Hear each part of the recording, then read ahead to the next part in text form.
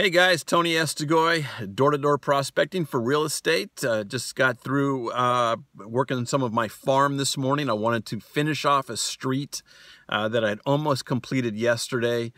Today I got out late, so I was only able to touch 5 doors, but that did finish the street that I had started yesterday. Again, it's mostly important in the consistency of just getting out there and getting people used to seeing you walking around.